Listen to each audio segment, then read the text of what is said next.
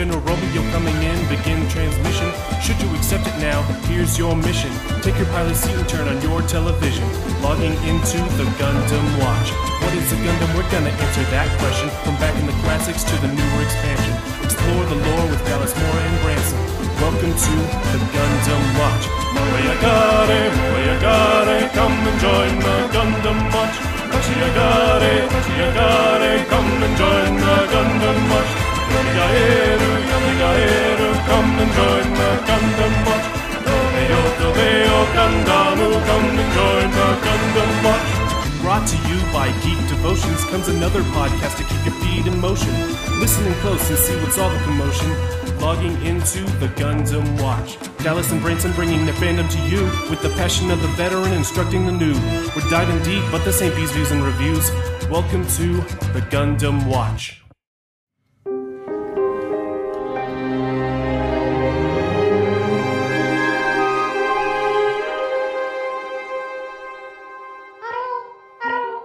What is it, Haro? I'm working on my first draft of the very Gundam Christmas Special. The guys need this by December 12th. What?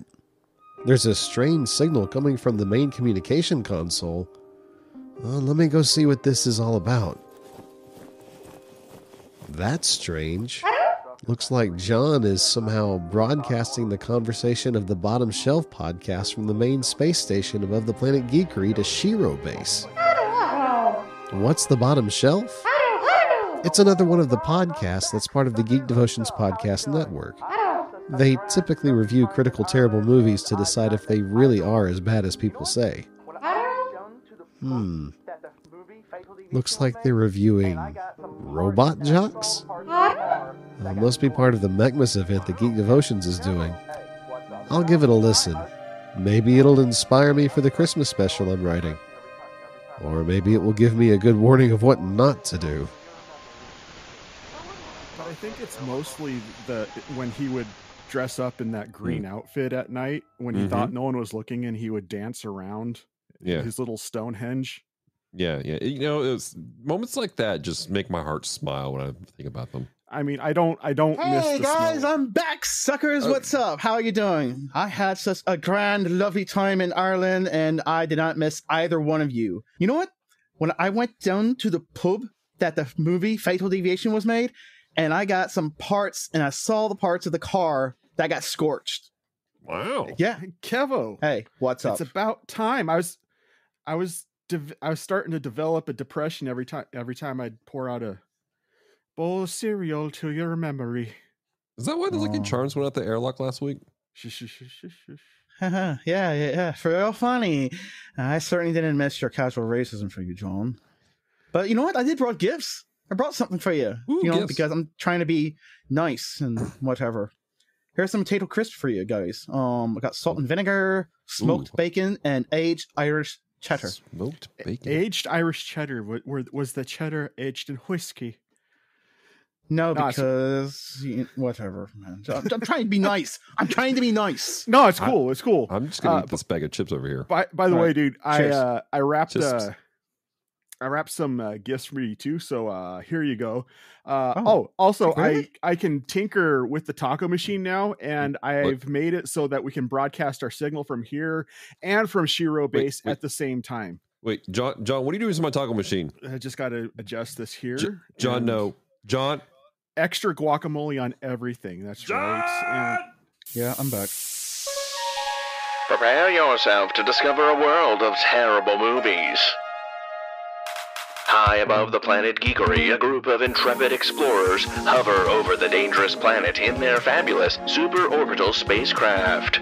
Their mission? To conduct a complete analysis of movies known throughout the universe as terrible. So grab your space popcorn, grab your freeze-dried ice cream, and join us for today's mission of discovery and wonder. Are these movies better than the galaxy thinks? Or do they really belong on the bottom shelf?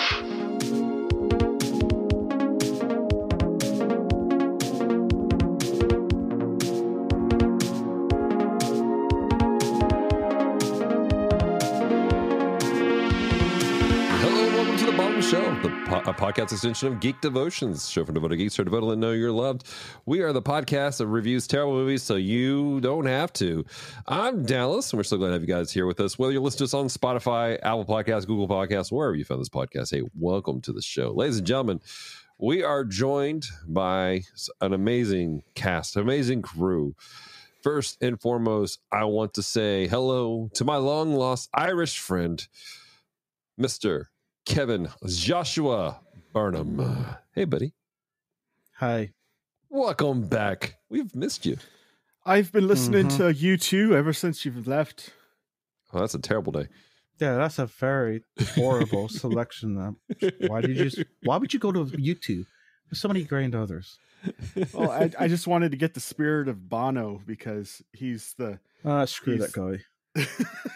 And all his fake charities he goes to. Is that why you have all the Beano around also? No, that's left over from when Branson went on the Taco Bell Rager. That's true. You've missed a lot, man. And let me tell you, the fans have missed you. I doubt that. I doubt they miss anything. They have. You are well loved. They missed you like we're missing your beard right now. Just like how John mispronounces his favorite director's name, Jim Jarmusch, because he can't say that. Jarmusch? Yeah. Is a moose in a jar? The dead don't die. I was listening to one of the backlogs. It's like Jim Jarmusch. It's like Jim Jarmusch. I even know that, and I don't like him. Whatever. Well, Zim and Kevin's back, and we've missed you. And of course, we have here the amazing, the wonderful Mr. John. How are you? Who dat? That's you. Oh, who are you? I'm not even sure anymore. So, but anyways, Kevin, I believe that John has graced you with a couple gifts. I know. Are you excited? I'm shocked. Well, I don't get nothing for Christmas, so I'm kind of, I don't know what to think about this, but I'm hoping this is actually really good. Can I open up this box or this gift box, whatever it is inside? I mean, I don't have a problem. John, are you cool with him opening his Christmas gift early? Oh yeah, go ahead. Okay, as long as you guys don't act weird if I open it in front of you. We're celebrating Irish Christmas, which is different than regular Christmas. Yeah, because we're feeling Catholic at the moment. Sure. Okay, let me see. What's this inside there? No, it's pronounced Catholic. Okay, whatever. Let's see. All right. And what the frick? What's this? It's a movie? No. Wait. This is. I don't even know this. You love movies. I got it out of the bin for you. I was hoping for something that I like that I don't know. I don't know what's this? Robot Jox. What is Robot Jox? I don't know. I don't know. What is this? I thought you gave me a Christmas present. This is not a Christmas present. Bro, I gave you a piece of my childhood. Piece of your childhood. You know what? Whatever. Tired of this crap. He already has sad and depression. Why are you sharing that with him? Okay. I was hoping for something good. Now I'm getting... Yeah, I forgot. I'm back in the bottom shelf. I watch crappy movies. What else do I have to do with my life here? Well, what is RoboJox? What does the box say? Let's see what the bloody thing says. Okay. RoboJox is an Empire International Pictures studio. Okay. Let me see in the back. Okay, it says released the 21st of November 1990 in glorious, amazing, non-dull color in 84 minutes. It's rated PG for coarse language, violence, over-exaggerated accents, and nudity. PG. Okay. What year? 1990. Okay, cool. Let's see. That makes sense. There's some notes in here. Cool. From the late cult film director Stuart Gordon, who has made films such as Reanimator, Dolls, From Beyond, The Wonderful Ice Cream Suit. Oh my God, no. What? What is that? Oh God. That sounds like a very cold day. The Wonderful Ice Cream Man suit was like, it was unapologetically racist with these Spanish people running an ice cream truck. And this man had the suit and he put on magical flavors. Oh my God, no. And Stuart Gordon, of course. Screenplay. He did the screenplay for Honey, I Shrunk the Kids. I like that one. Cool, but he did it for all the movies. So, wow, I didn't know he lived that long. Sorry. John Halderman's only film screenplay. Okay. Maybe that's saying something. Patrick Cox on his only stop motion behind the scenes. Wow, another one and only done. But he has done roles for extras on films and television shows. Also, Mark Rappaport for the mechanical rigger and puppeteer. Okay, so this is telling me the stop motion and puppeteers. This man has created effects for films such as Killer Clowns from Outer Space. Oh, yes. Tremors, Army of Darkness, and 300. Wow. And this was his first film? Or one of his first? This has promise. Okay. This has promise. Maybe he pulled out a good one. Maybe John pulled out something good for us. Didn't you guys top shelf that freaking film? Which one? Killer Clowns from Outer Space. I think we might have. See, when we didn't have you here, Kevin, we had a lot more leeway with what we like. Anyways, this film is starring Jean-Claude Van Damme lookalike Garrett Graham, a woman named Anne-Marie Johnson, a German-born Canadian raised with a ridiculous Russian accent Paul Koslow, Robert Sampson, Danny Kamikanon from the other two robot movies, Robot Wars and Problem Child, a Slim Pickens extra stuntman Michael Aldridge, and a bunch of other extras from Total Recall. Okay. All right. Well, I'm guessing because it's a Canadian film, so there's a bunch of Canadian actors in Total Recall. So yeah, it makes sense. Whatever. That makes sense. Let me see this box. Let me see this. You have it. Here, go. All right. Oh, there's some taglines. Wait, this is Gyro. Is this why we're broadcasting to Shiro bases because of giant robots, John? Wait a minute. Are you telling me all along this is not really truly a gift for me, but some way of shoehorning another podcast? Wow. Absolutely pathetic. For the Gundam watch? Well, I mean, it just made sense because we're watching movies, but like it's Mechmas, so it is Mechmas here. Why not cross the two? Wow. All right, let me read these taglines. Let's see here. This is literally the movie that made me not watch Gundam. Well, and this is what we're broadcasting out over the Gundam watch. Okay. All right. The Circle of Life. Japan creates Gundam. Hollywood ruins it. What are we getting into, John? Like I said, this was actually a piece of my childhood. So okay. This is a movie I watched. That comes from Mr. Ben Avery. Okay. Ben gave us that one. Oh, and this is a movie. Yeah, this is what we do with movies. We watch them, right? This is either a statement of this is a good movie, or this is a statement of like, yeah, this is gonna be bad and you're gonna cry. It's almost like saying, hey, there's a door. I open this handle. It's like, yeah, no kidding. What else do you do with the door? Well, bro, okay, so I read that more as I know I've seen this movie. I don't remember anything about it. You know, like it's more saying it's a forgettable movie. Maybe. And then lastly, we have now with PG nudity. Wow. Yeah. Okay, this nudity is really sticking out, isn't it? Apparently. John, what do we... I think I think the PG in that statement was pretty good. All right, John, here, read the back of the box, man, so we know what we're getting into. Okay, Robot Jox, the massive killer machines of the future, driven from the inside by the world's greatest warriors. These incredible robot gladiators use their awesome size and computer weapons to fight each other to the death. Achilles is our country's mightiest fighter. Now he faces the 3 most dangerous challenges in life. He must attempt to crush his undefeated rival, the powerful Alexander, and try to uncover the traitor who is leaking top secret information to the enemy. But his greatest battle will be with his teammate Athena, a woman warrior bred to fight who will stop at nothing to take his place. Climb into the cockpit of a giant killer robot and take on the enemy in War of the Future. Well, I mean, it sounds promising. I mean, do you see what the front of that VHS case says right there? What's that? 2 men, 2 machines, 2 wild. What is this? Too Fast, Too Furious or something? Yeah, maybe it's robots. Maybe it's robots gone wild. All right. Well, John, since you're the only one who knows anything about this movie, what's some trivia? So let's take a look here.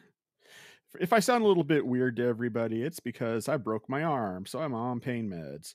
Let's start with the Mandela effect that I have about this movie. First of all, when we first found out we were doing this movie, I was like, "Hey, sweet, we're coupling up a bunch of Jean-Claude Van Damme movies." Because we just done Street Fighter, and then I realized Jean-Claude Van Damme's not in this, and I could have swore he was in this. Turns out Stuart Gordon almost cast Jean-Claude Van Damme as the lead role of Achilles in this movie. Really? So yeah, so I mean, apparently there's some movement behind my Mandela effect, but what's up with Jean-Claude trying to play American heroes? It was kind of his shtick during the 90s. Like he was, apparently a Belgian kickboxer was as American as apple pie. I mean, at least now we have like British actors who can actually sound American. Looking at you, Superman. The other thing about this, he passes a hero, but not as an American, huh? Well, I mean, I don't think Jean-Claude Van Damme can do an American accent to save his life, to be perfectly honest, or at least do it and make it sound natural. Yeah. And yeah, just like it splits. And Dallas, before the show, you and I were chatting about how you almost watched the sequel to this movie. There actually wasn't a sequel to this movie. You were talking about a movie called Robot War, which is considered like the spiritual sequel. But they did have a true sequel for Robot Jox that was lined up, and it was considered, but it got canceled. Apparently, Stuart Golden, Gary Graham, and Paul Kelso would have all returned as director and stars, respectively. But apparently, the story was supposed to be about Achilles and Alexander teaming up to stop an alien invasion. Like, if that doesn't sound like someone jumping the shark, I mean. So what would that movie have been called as a sequel?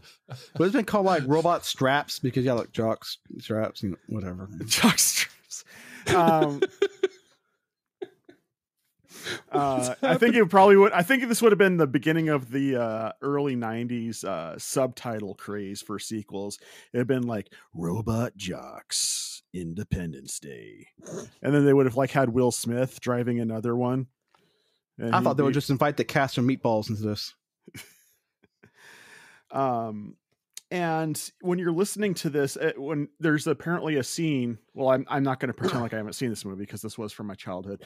There's a scene that's in this movie where there's a bunch of spectators that gets crushed by a giant robot.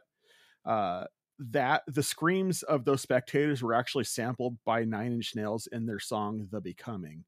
So that is a used sample. So this movie has made its way into the music industry as well. All right. And then the original company that was putting this movie out went bankrupt during the filming of this movie. In the middle of filming it? Yeah, it was Empire Pictures, and this was the most expensive film they had ever made. And so they went bankrupt in the middle of filming it. The film was actually bought up by Epic Productions and finished and released almost entire 2 full years after it had first gotten started getting made. Sounds like they should have swapped S-Smart. Sorry. So here's a question. Did they make their money back? Like, obviously the sequel wasn't greenlit. Well, sometimes sequels don't get made, even if they didn't become successful the first one. Mm-hmm. As long as their tax money comes back, they can always go with a sequel. Because that's always the case there. Right. I'll be honest with you, Dallas. I don't have the financials on this particular movie. I can tell you 89 people didn't really start paying attention to that stuff outside of the industry. Right. Back in the 80s. So, I mean, well, this is 90s, 1990. Okay. So this was like video store time. Oh no. Yeah. It's more money than we've ever seen. That's all I know. It will always be more money than we've ever seen in our lives. I found the information. Thank you, Glix, for speeding up my bandwidth here. Yeah, thanks, so Glix. I can find that. This movie was budgeted at $10 million, and that's estimated. That's a lot. Opening weekend when it came out, because it actually released on November 25th of 1990. Okay. Opening weekend, it made $464,441 in opening weekend. So its worldwide gross to try to make back that $10 million that it was budgeted for. Right. $1,272,977. It literally only made back a tenth of what its budget was. Yeah, that didn't do too hot. It made just enough for tithing. I was just thinking the same thing. That's about it. That's a bad day. So yeah, you can see why there was no sequel, is because there was this movie hemorrhaged money, and they didn't even have Jean-Claude Van Damme's nose to thank for it. All right. Well, what are our expectations for the film, guys? I don't have any expectations because, I don't know anything about this, and I thought it was actually a nice gift until I found, no, this is just a freaking plugin. So whatever, man. Bro, get over it. It's still a movie. You can add it to your collection. Whatever. Expectations for me is going to be bland on top of bland. I saw this movie once in my childhood. The thing I remember most about this movie is its advertising on TV. Really? Like this movie was advertised nonstop on TV. At least. Is this your childhood memory? Yes. The advertising. Did you bring any commercials or any advertisements to go along with the movie? No, we got the Toys, whole movie. We don't underwear, need the advertising. prints, whatever. Nothing. What's Prince got to do with it? That's what I'm wondering now. Memorabilia, pictures, prints. You know, like prints. you get, yeah. Still gallery prints.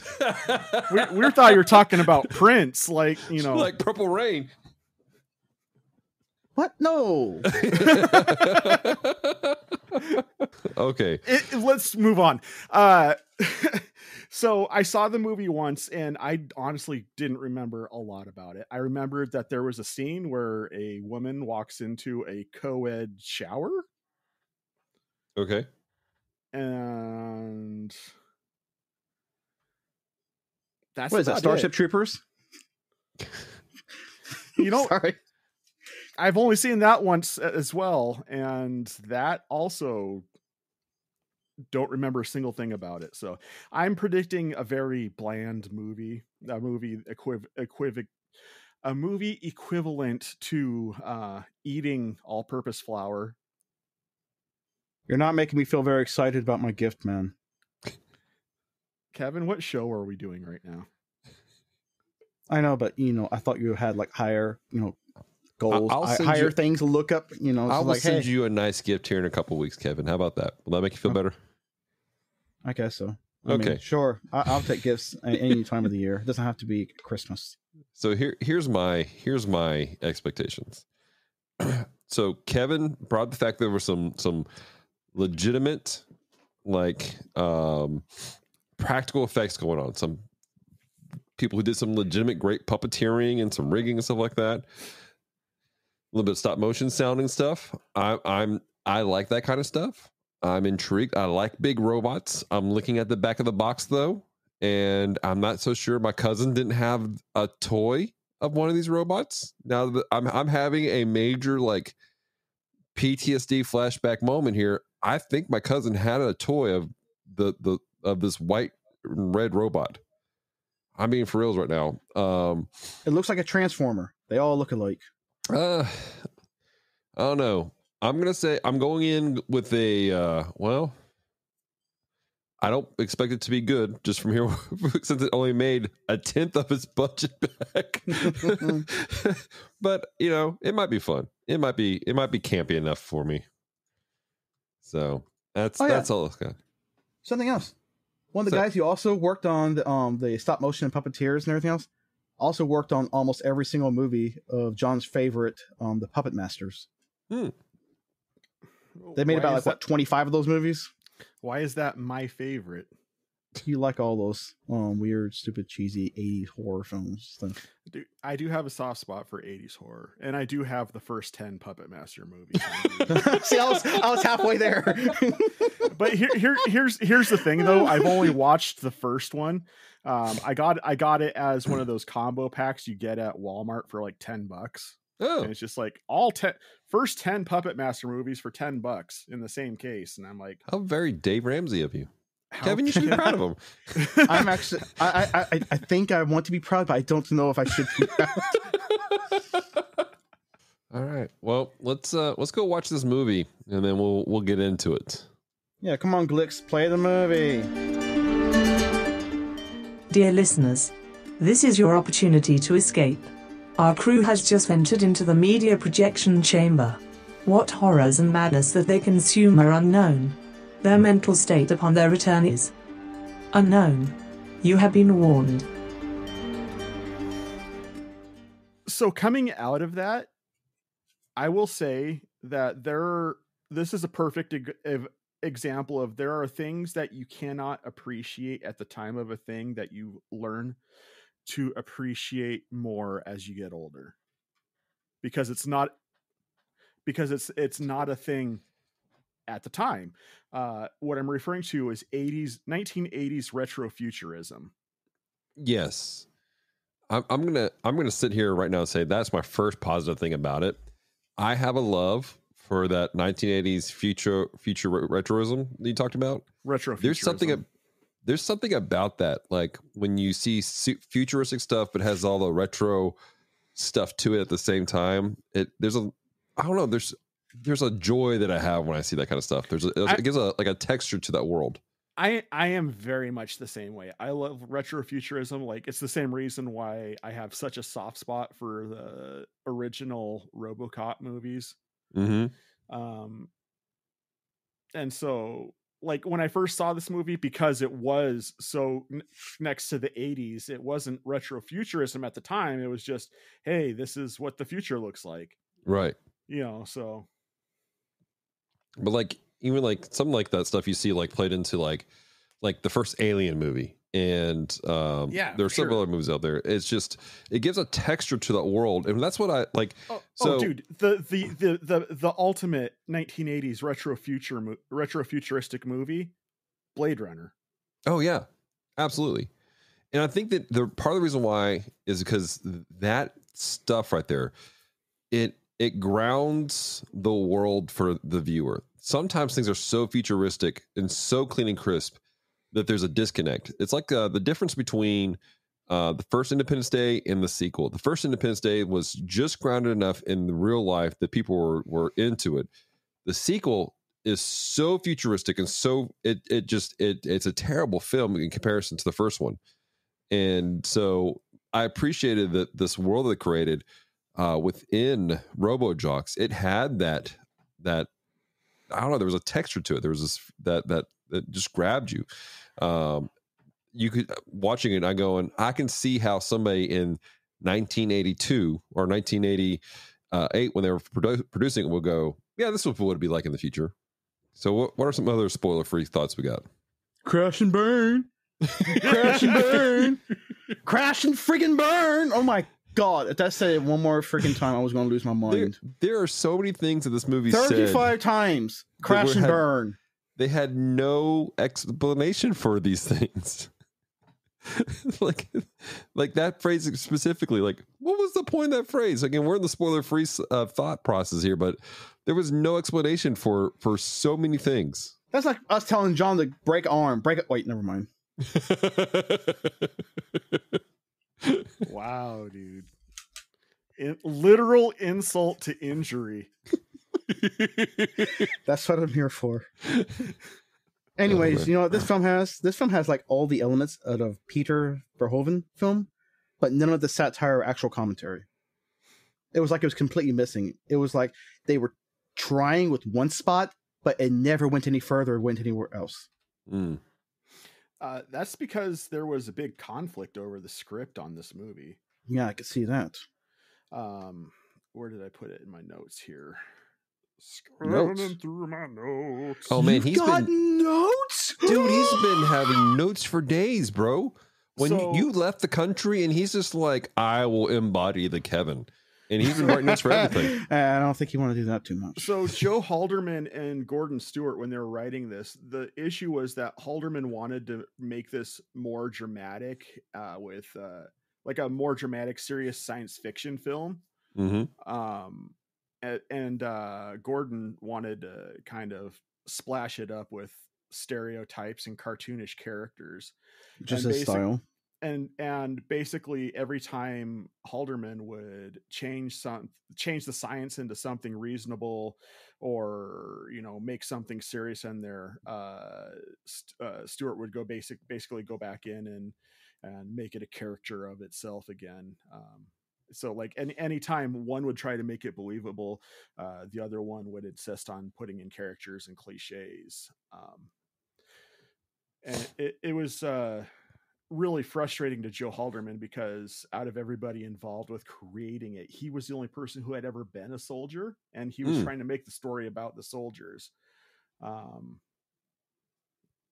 And yeah, so like there was very big disagreements on what kind of movie they were making, and I think that's part of what contributed to the overall blandness of this movie. Mm-hmm. Was the fact that you had one person who wanted to go super serious, you have one person who wants to go kids movie that adults can enjoy, Right. and if the only middle ground you're going to find there is just bleh. Oh yeah, That is I'm a problem. definitely going to pick this movie for my niece and nephew to watch with me. Mhm. Definitely. Yeah, I did appreciate a few of the and this is a good thing and a bad thing. Some of the stop motion I enjoyed, and then some of it I didn't. Like, it was inconsistent, and I don't know if it's part of that the fighting they had back and forth with some stuff, but like there were moments where I was like, this isn't bad for a 1989 movie, and then all of a sudden there was like, are they in the Toys R Us aisle and they just knocked over some kid's toy? Like, what's happening in this scene? And so like there are times where I was like, yes, and then there are times where I was just like, this is a failure. Like, there's so much inconsistency throughout the entirety of the film of quality. There's a reason why Ray Harryhausen was the king and master of stop motion, because I he was fantastic. just about to bring him into that conversation. I mean, you could I tell have by missed watching you this. so much, Kevin.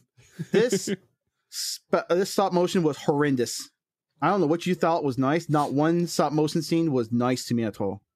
I love when they did the actual like on set creativity. That Mhm. was great, actually. In Mhm. fact, I know whatever spoiler. I don't give a crap. This whole movie's a spoiler. The beginning of this movie, I like the opening of this movie. Yes, that was Credits, the point. the score, how it just opened up. It's like, this is a great opening, and it just went right after that. So what? I'll tell you what, because I feel like none of us have anything to say that's not spoiler. Is that? Am I correct in that? Is there everything we have to say spoil filled? I do have one thing I want to make a comment on real fast. Okay. Only if it's really fast. Dude, shut up. So this was during the time period where if any character ever came from Texas, they needed to be overly stereotypical Texas character. Yeehaw, shoot my guns in the air and give me steak while I drill for oil, Texas. What are you talking about, boy? Let's go get the pickup truck right down there, get some cows. Yeehaw! Oh, jeez. And I will say the character Tex. That's right, everybody. There's a character named Tex in this movie. Was just so hammy with how they approached writing his character. Like, you want to talk about people who put in caricatures, like what we're talking about with them fighting on that script. That's where you're going to see it the most, because that guy was so unbelievable as an actual person. They should use some Pickens instead. What's that? They should have used Slim Pickens instead. Okay. 10 points to Dallas if you can tell me who Slim Pickens is. No idea. Shame. Spoiler section. Ladies and gentlemen, the spoiler section. All right, Kevin, we're letting you off the chain. Go to it. Because War is not outlawed, but when has war ever been legal? When is war ever legal? Oh my gosh, that's the first note I have in my notes. How do you outlaw war? What is happening here? What is it good for? Absolutely nothing. Yeah. Except for making money. Yeah, and rush hour. So I have a theory. First off, I firmly believe that this film was, like, the scripting was 90%.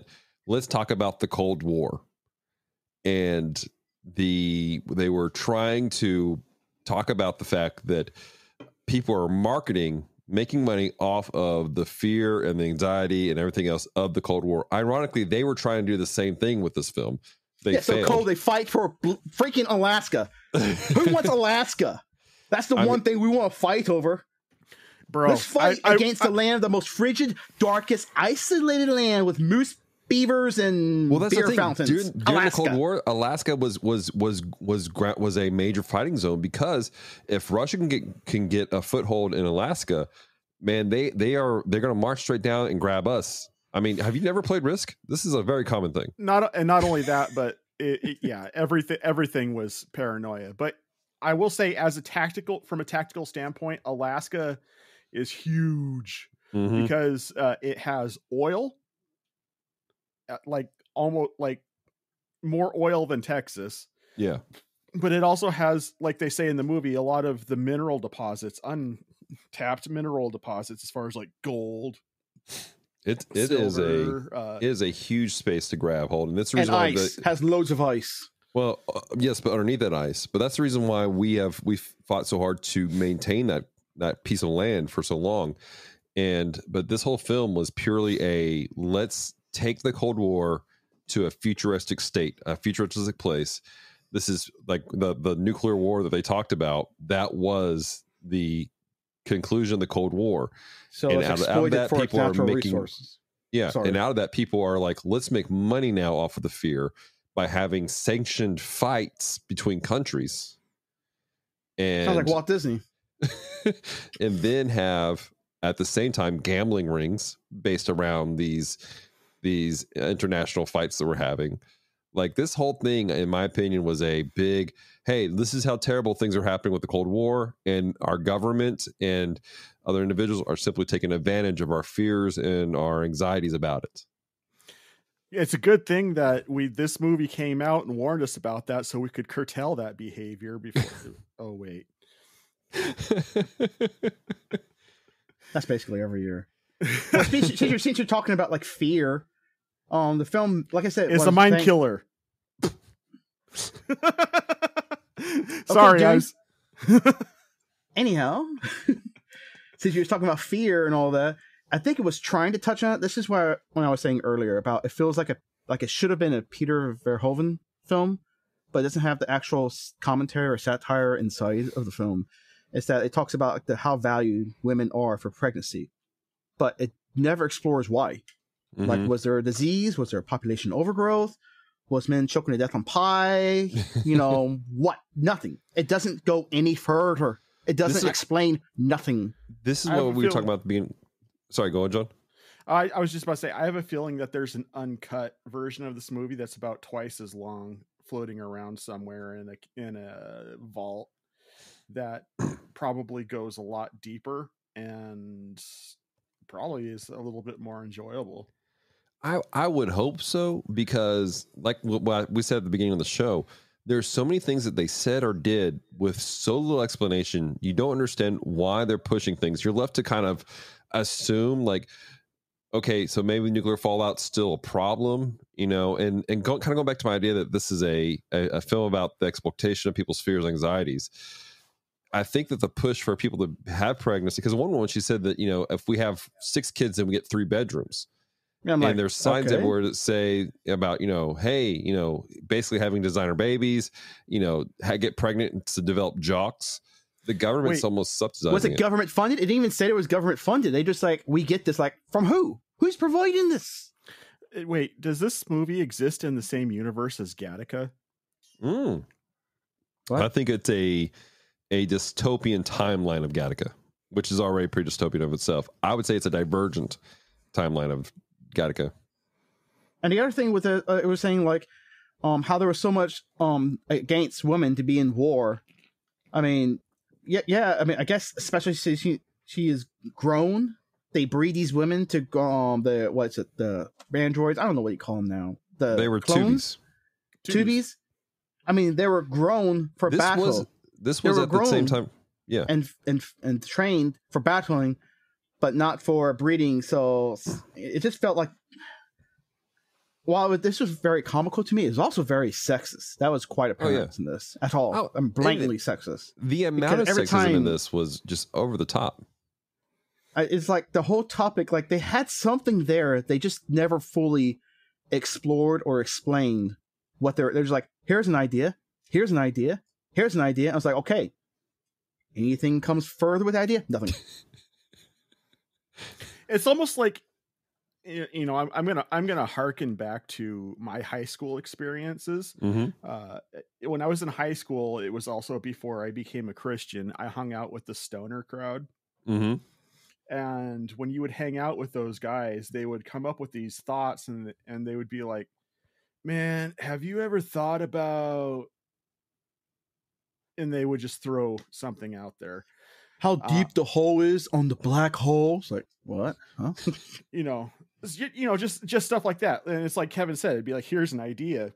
Mm-hmm. And I felt like that's what this movie was doing. It wasn't really interested in the ideas out there. It was just like, just every so often in the script, it'd be like, man, have you ever thought about what it would be like if Russia, if we like did a David and Goliath fight where it was all between two people, but it was in robots? Like, I feel like that might have been the script writing moments right there. But I mean, it's just with all these other collective ideas. Like, man, did you ever think about like if they bred people specifically for war, but like one was a girl? No, a girl? Oh my gosh, think of the flexibility, the possibility she could fight in war. But what if like the patriarchy didn't want her to fight because she's a girl, but they made her? Then what? Whoa, man, that's like totally wild. And like, that's basically no men. And that's basically the gist I get from what Kevin's talking about. It's just they weren't interested in exploring the ideas they were having. They just wanted to throw those ideas out there and be like, have you ever thought about that? Cool. Or the biggest idea in this movie, the biggest one, robots. Why robots? Why freaking humongous, whatever, Transformer, Godzilla, Kaiju sized robots with because one man inside each machine to fight? Why? Why can't you just have them boxing? Just do it, knuckle bear style, white knuckle style. It's easier to market it that way. It's stupid. What a stupid idea. We're going to fight. War's not legal, but hey, we'll make war legal as long as it's robots. Well, again, it's all marketed. At least add some satire or comical and put some like bumper stickers like, hey, this is being funded by 76 gas station. Get your petrol here. Right. Don't like get Exxon because they'll ruin Alaska. Honestly, if this movie wanted to make back some of its budget, it should have done product placement by having companies sponsor the robots. Yeah. If they were to remake this film today, if they were smart, that's exactly what they would do. And now it would become a much more political conversation and like to begin with, if they did all that. But I can promise you that if this movie was made today, Achilles would have been played by a female actress. Oh, sure. Yeah. Absolutely. I kind of wish they would put some golden arches over that robot. That way it gets like we fight for billions and billions. And the name of his robot would be called Big Mac. But the rings would glow when they would shoot beams from them. That way they'd be practical. No, they would just pull them off Holy and use them golden as arch! laser boomerangs. He pull out French fry swords. Gets out a big straw. He's like, I can tell you can do with this oil. You can suck it. And then get the big humongous straw. McDonald's, call us up. We got a plan for you. Hey, who are those guys? Bombshell Podcast. How much can we sue them for? Absolutely nothing. They can sue us for everything that we have, which is Nothing. 0. If you have questions, please see John Haryu. All right. I will just repeat your questions back at you, except in my stoner voice. Like, have you ever thought about parodying some fast food chain in context to a slightly sexist Cold War robot movie? We don't know about that. They're naked. Oh, right. Money. Well, since we're broadcasting out to the Gundam Watch feed at the same time, let's talk about these robots. This is like I just don't even understand why they thought this was a good design setup for these robots. Like, what inspired that these are how robots should look like in that time frame? Like Transformers, boxy, yes, but they were still far sleeker than these things. Like, these things moved like molasses. I think it's just for design. They were terrible designs. And they're like Home Dude, like, he gets hit, and I'm like, you clearly have like traction on the back of your legs to transform. Why don't you just go into that form to fight? Because there was one part that transformed was right between the legs. That was inappropriate. I was about to say, because then we wouldn't have been able to look at Alexander's crotch saw. Yeah. Like, it just, like, none of the design choices made sense. The only design choice that I appreciated was the way they piloted it, was the where they were actually standing up and walking in tandem with the robot. That's the only design choice that I appreciated about the whole ordeal. Everything else. I know Guillermo del Toro stole that idea to make a far better film. But at the same time, like, when, like, all right, so when Achilles in that first battle gets hit and he falls backwards, and like he's like clearly bent over backwards in a situation that would have broken your back regardless. I'm going, you guys know that this is a very easy thing to take place, because I mean, it just is. Why didn't you design this cockpit to protect them a little better when they fall backwards? Like, that just, the design didn't make sense at all. It's the same reason why you put the audience out there right next to them fighting in the freaking field. It's because the design was created by movie makers, not robot makers. It's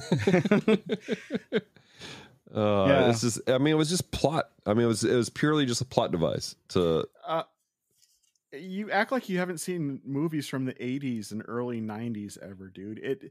It's shallow. We had this conversation about 80s movies already when we were talking horror films.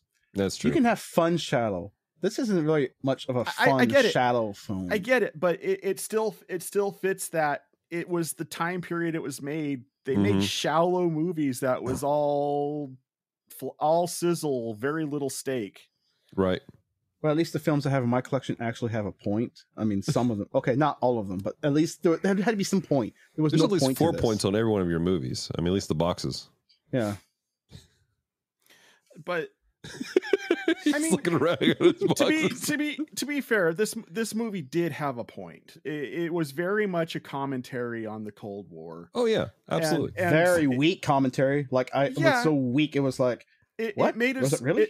It made its point at the end, though, that we can coexist despite the fact that we don't agree with each other. I mean, that was really the biggest thing that was being said. Right. Now, funny enough, the next year after this movie was made, the Cold War was over and the Berlin Wall fell. So, I mean, right. Maybe that robot was real. Maybe it did crash that wall. Did Robot Jox save the world? Did it end the Cold War? Maybe with the help of the Texas man, because I'll see you in hell. I cried. I'm going to say I cried with laughter when he came out and he jumped out and said Geronimo. Okay. In the most Tex Avery cartoonish way ever. When he gave that thumbs up and said that, I'll see you boys in hell, or I see you in hell, and jumped out, I cried laughing. Do you know what that reminded me of? With laughter. What's that? That reminds me of that Stanley Kubrick comedy, Doctor Strange. Doctor Strangelove. Or How I Love Submarine Love a Bomb. When that dude rides that atomic bomb all the way down, fanning it with his hat. Was that Slim Pickens? Okay. I've watched that movie a couple times. Never got the name. So, what other opinions do we have here now that Kevin has derailed us?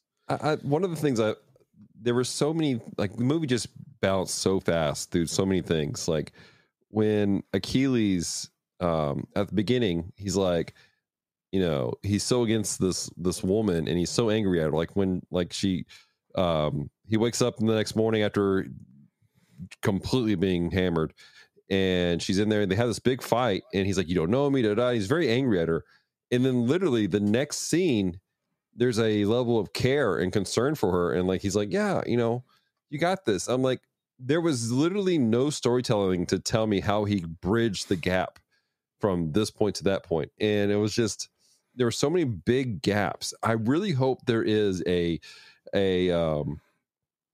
something out there, a prescript that was written out there that explained some of these holes, just so we understand the world that's taking place here. That's what happens when the alcohol wears off. He's like, oh yeah, I should care and love you or like you. Also, I mean, every action hero from the 80s, there had to be some woman that falls in love with him by the end of the movie. I mean, that's about the only one I can think of that didn't end that way was the first Predator. And even still, you could say he still kind of got the girl at the end when he helped the Asian lady escape. So, I mean, did this movie actually had a love story? I don't think it. I mean, it felt like it should have, but it stopped. Like it never went. Like it tried to, but didn't. They were trying to crowbar in the whole relationship between him and Athena. Okay, but it felt like they tried to, but then it's like, no, let's not do that. Which I'm thankful they didn't. But at the same time, again, like, there's just so many false starts to things and so many random things. Like let's randomly fly into space for no good reason. Oh my god! And land in the exact same place we started off at. Let's talk about that space scene for a moment. I watched that and I'm like, why are we doing this? Why not? Why fight on land? We can fight in space. You got the capability. But he was just like flying. It's like you were at the winning point and you're just like, let's take off. I'm gonna go out into outer space. Like it was literally like, hey, we had this in the budget. You want to do this real quick? Yeah, sure. Why not? That's kind of Texan to do. I couldn't.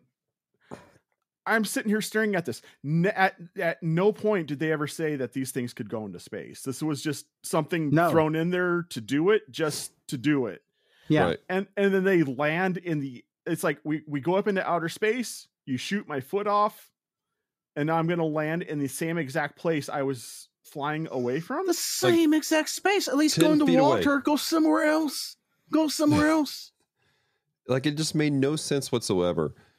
And now I will say this about the final fight scene. The one very Gundam thing they did is they made the bad guy much bigger in the last fight than he was in the first fight, with his like 10 legs that were suddenly just everywhere.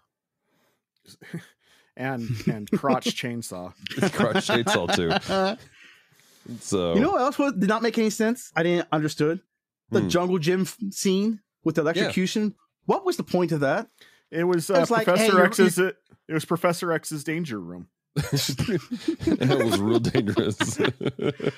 I mean, that's literally what it was. If you read not like the new X-Men, but if you go back to the first issues of X-Men, if you get your hands on an omnibus that has like the first 5 or first 8 X-Men comic books, that's literally what the danger room looked like. Yeah.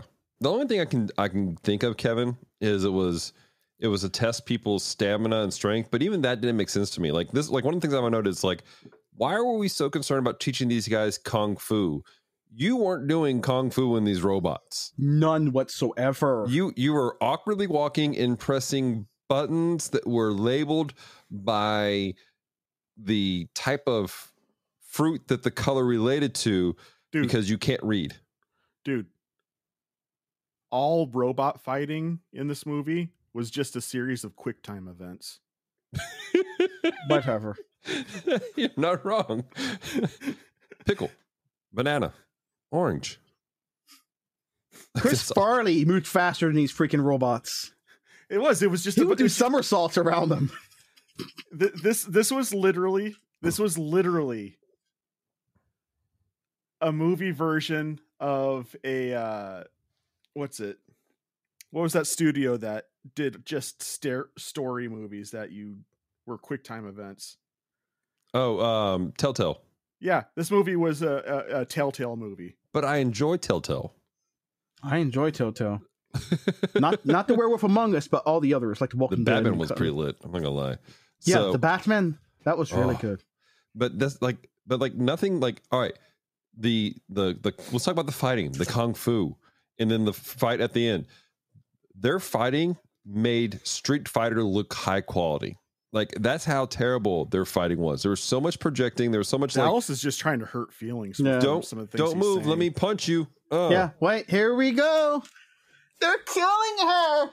They're killing her. Like, I've half expected them to go, oh, pause. I need to figure out my special move.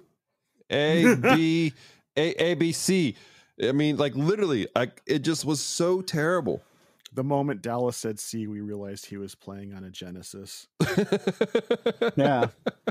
Heck, yes, I was. I did want to know the Russian guy's backstory. Why he wanted to kill everyone so bad. He never really had a bad story. He's just like, again, I want to kill you. It's like, why? Why do you want to kill him so bad? Because he was Russian. That's literally how they thought Russians were in the Cold War. Mm-hmm. Vodka! I put vodka in my cereal. I put vodka on my steak. I put vodka on my vodka. Russian! But I will say he was a compelling character, more so than any of the ones that we were supposed to be rooting for. Yeah. And I was more interested in what was going on with him. Whoever acted as Alexander in this movie, I don't have the crew pulled up on my screen right now, but whoever played Alexander, Paul Kozlo, he was the best actor in this movie. Like, my two favorites in this movie is the bipolar opposites. It's the Russian. Well, actually, he's actually a Canadian, German-born Canadian, whatever. Him and the Texas guy. Those two were my favorite because there were so much I could just have fun with the Texas guy by all of his over-exaggeration and everything he did. He was complete opposite from everyone else, and just like the Russian guy, he was complete opposite from everyone else. I'm like, everyone else was just basically bland. Even the Jean-Claude Van Damme lookalike, he was bland as crap. I can't get behind Tex. I can't. Oh my gosh, I had a fun time with. He sounds like what it sounds like whenever somebody from the UK tries to do an American accent. That's what they end up sounding like. But he looked like he had fun. He looked like he had fun doing it. He was hamming that role, and I was like, man, I am so glad that you actually went complete opposite, if you were, from what the director's version, if there was, because he was so recognizable. He was someone you could stood out. And I was like, you know what? He knows he's in a bad movie. He's going to give it his all. He's going to ride that bomb down, waving his cowboy hat. So, just to talk about how bad how nobody was anybody in this film. My dude that played Achilles has been in 1,000 things, but nothing big. Like, it's all bit parts. He was a character in Jag. He was in Alien Nation, so that's kind of cool. But he was in one of what's probably gonna have to be in the next season of our show. Steel. It's like you already know what movies are in this dumpster. Why don't you go into dumpster diving since you know all these movies inside? Like he was in Steel, which if for those of you who are listening, Steel was supposed to be a great. I was excited about Steel because I love the character Steel in Superman. This was not that character. Steel, not real Steel. No, Steel. Not blue Steel. No, Steel. Not steal away your heart. Nope, Steel. Steel. Still. Steel. Not Hattori Hanzo Steel. Nope, Steel. Okay. That sounds like a very interesting title of a movie, just called Steel. Like, what kind of steel? Or like we're stealing like a thief, like James Caan Thief Steel, or what? Like John Henry Steel.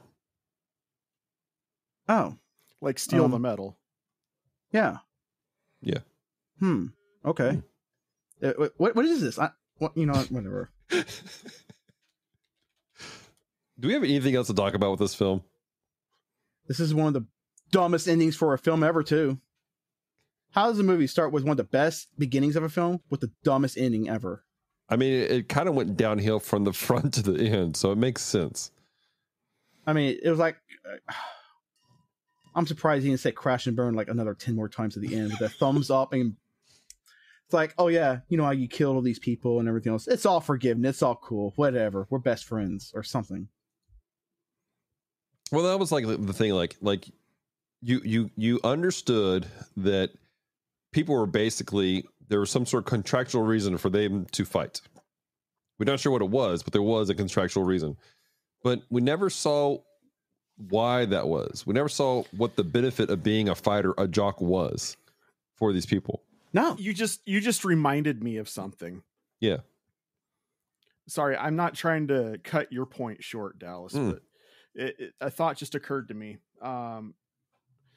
Early on in this movie, when he's trying to get out of his contract because he did his 10 fights, the guy in charge was like, "You can't even read your contract."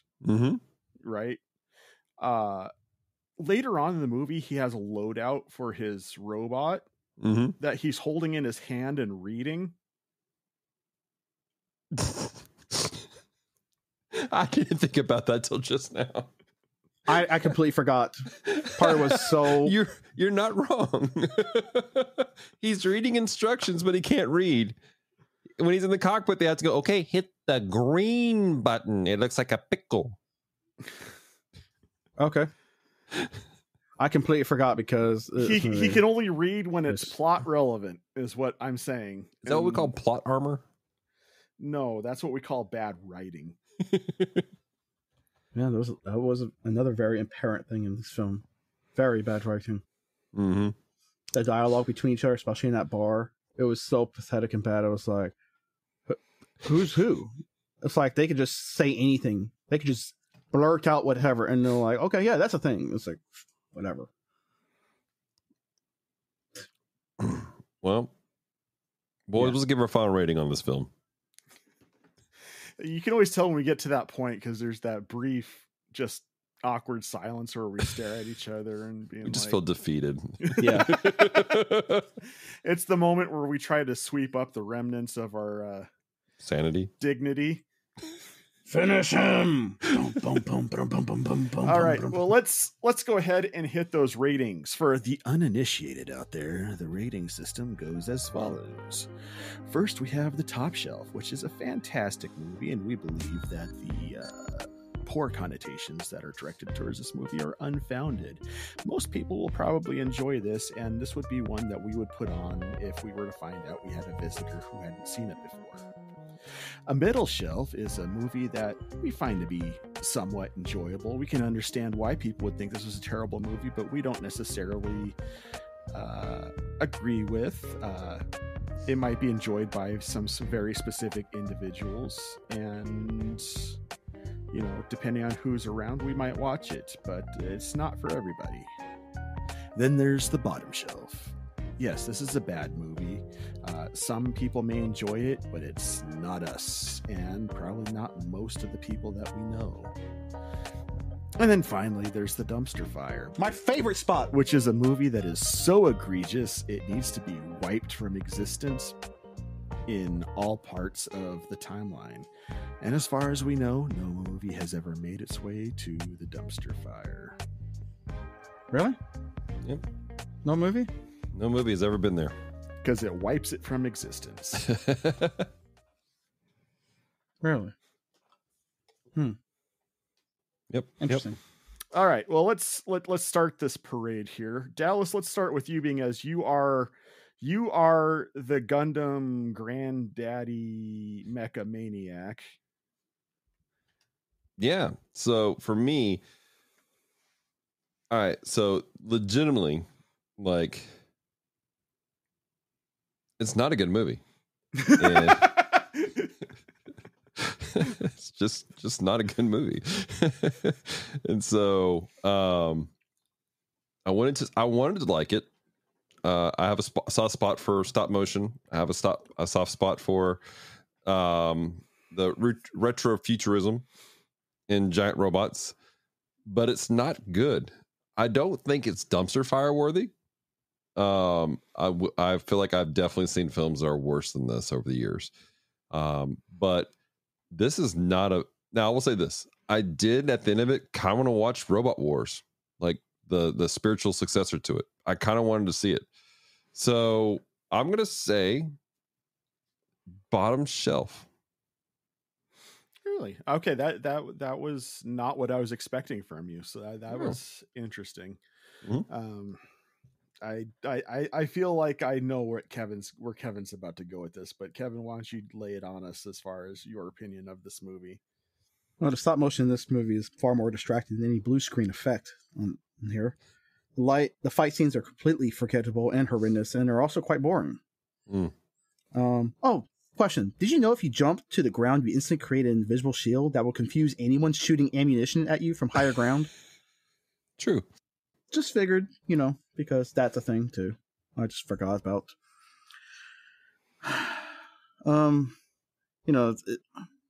This film is just completely stupid, dumb, and I appreciate when a movie tries for production value, and when they do have some good actor in the movie, which was two for me. One was fun and dumb. The other one was trying to do serious, the Russian guy. The music was horrible. I do know that. I'm very fond for scores, and this score was horrible. But it wasn't so bad where I hated everything in this movie, because there was some things I did enjoy. The production value. I didn't enjoy the stop motion, but I did enjoy the production value. I did enjoy some things they were trying to get, even though they weren't pointing it out. It's like a movie you play in the background just to let it play out. So I'll just put bottom shelf. It's not. I've seen worse things in my life. Mm-hmm. I mean, it was almost there, but if it wasn't for those two guys in this film, mm-hmm. I think I would have thrown this in the fire. If it wasn't for the Texas guy, if it wasn't for the Russian guy, right? If it wasn't for those two, this thing would have been totally, dumpster fire for me. So communism is your thing, huh? Oh, heck yeah. As far as I go, it was fun for me to kind of recall that piece of my childhood. Yeah. I do have a soft spot for retrofuturism, that retrofuturistic aesthetic. Mm-hmm. So, I can endure some pretty terrible movies to watch, as long as they're set in a 80s 90s retrofuturistic setting. Mm-hmm. Love it. It's my flavor of garbage. But it's like you said, this movie is not good. Not good. I found a lot of the things they tried to do in this that should have been eye-popping was just bland. Yeah. I mean, it was. I mean, if I want to bring in a biblical reference right now, it was the church in Revelation that was lukewarm. I want to vomit it out, and I'm kind of with Kevin. Like, there was a part of me where it's just like, there are a few elements that are just keeping me from dumpster firing this thing. Mm-hmm. And obviously this movie left a mark on me early on, because it's literally the reason why I never tried watching any Gundam anything until this year. So that's 32 years of missing out on Gundam because of one movie. Mm-hmm. So that being said, just for the retrofuturistic aesthetic alone, as well as the Russian character in this movie, which I found to be incredibly compelling, I'm going to give it a bottom shelf. All right. We are unanimous on this movie. Sweet. Interesting. Yep. So for us here at the bottom shelf, it's a bottom shelf. Unanimously, which is almost never a thing. So, all right, let's get on over to the weak connections and see if anybody was able to pull a nugget of gold out of this dog turd. This is a weak connection. All right, everybody, welcome to the weak connection section of this episode, which is a concept that we stole from my friend Ben Avery. And basically we try to find some kind of spiritual aspect that we can take out of this movie in hopes of being able to share some sort of Christian truth with friends when we watch this movie, or, you know, perhaps even just to edify ourselves. While stealing from another podcast. That sounds With very permission. edifying. We have permission. So that's borrowing. No, we're wholesale ripping off this idea, but we have permission to rip it off. What are you going to do? Sue us? Never mind. Oh, Kevin, how I've missed you. And on that note, Dallas, how about you kick off the weak connection portion of this podcast? Yeah, so for my weak connection, I'm looking at the couple scenes where Keeley's kind of steps out from what he's got going on. We know we assume watching it, there's a reason why he's in this contract, why he's fighting. There's a purpose. He's supposed to get something out of this situation. And there's a couple points where he's set up for what he wants, but he decides to step out of that for a greater good.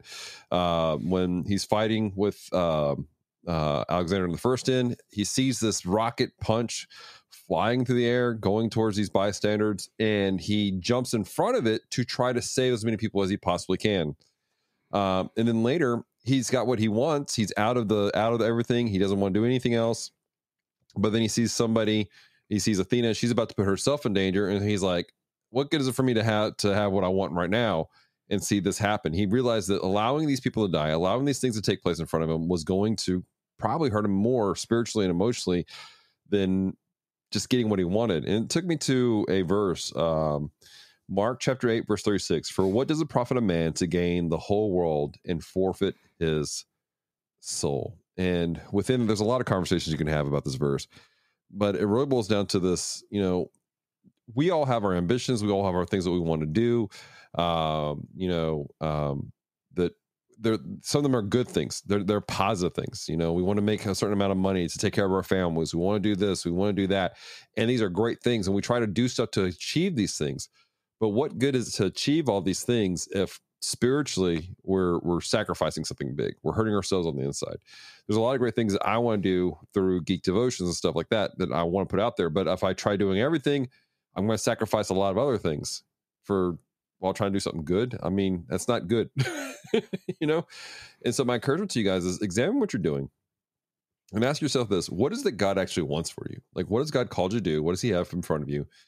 And then lean into that, focus on that. Yes, make steps, make plans to go forth and do what you need to do and accomplish things, but don't move away from what he has called you to do, from the identity he's given you. Because if you do that, you try to do everything else, you're going to forfeit something far more precious than you expect. And so that is my weak connection. Kevin, do you have a weak connection? No. Yeah, neither do I. I was racking my brain on this one. I thought, well, maybe Dallas will be able to inspire something into me, and then I got nothing. I think the Holy Spirit saying you shouldn't be watching this. Now, remember, Kevo, we bottom shelved it. We didn't dumpster fire it. So I know, but still, sometimes God looks down on me and is like, oh, why? Well, cool beans. Thanks for sharing that, Pastor Dallas Mora. Where can people find you apart from the bottom shelf? You can find me at geekdevotions.com, where you'll find everything else we do, including our other podcast. This is being broadcasted on the Gundam Watch, where Branson, John, a couple of folks come together to watch Mobile Suit Gundam. We're going through various series right now. Right now, we have a segment where John, Branson, and hopefully when we can, my sister Tamara are going through mostly Gundam Wing. John and I are going through The Witch from Mercury, and then we're going to sprinkle in some other stuff here and there within that. And the whole idea is I've watched Gundam all my life, and I love it. And I have friends who have not, and so we're just kind of going through it together. And I'm so proud of you, John. For those listening, John has made his first big step into the Gundam fandom, and he's bought his first Gunpla. I'm so proud of you. I'm so excited of you to take the step to build your own Gundam. And yeah, I'm excited to see how far your weebification goes. I've been running down this rabbit hole. Kevin's got a look of permanent disappointment on his face right now. Well, Kevo, where can people find you when they're not listening to The Bottom Shelf? Look in the show notes. All right. With that happy comment, you can find me in any of my projects listed in the link tree below. 2 I'm going to highlight, though, this week. 1 being Gundam by Gaslight, which is a... Gospel by Gaslight. Whatever. Dude, Gundam by Gaslight, though. Think about that. Bro. Branson, sounds like something I should gaslight. Branson, if you're listening. Gospel by Gaslight, excuse me. That is an audio drama that all 3 of us, Kevin, Dallas, and myself, have been a part of. It's one of my favorite shows to listen to on the Man, this last episode was so good too. It was. So go check that out. And then also please check out Playing Games with Strangers, which is an actual play Dungeons and Dragons podcast where me, Dallas's wife, and a bunch of other friends hang out and play D&D and act goofy in a land of make-believe. So with that being said, does anybody have anything else to say before we shut it down for the week? I will say this. I am so excited to have Kevin back on board the ship. I've missed you, Kevin. And I cannot wait to get into far more adventures with you, good sir. Yay. That sounds so exciting. I was going to say something creepy, but then I decided not to. So we're just going to go ahead and close that down for the evening, everybody. Happy Hanukkah, joyous Kwanzaa, Merry Christmas, and all the other glorious, lovely holidays you're probably celebrating. I got it. What? I want everybody out there to have a very happy Christmas Hanukkah. Yeah. Good night.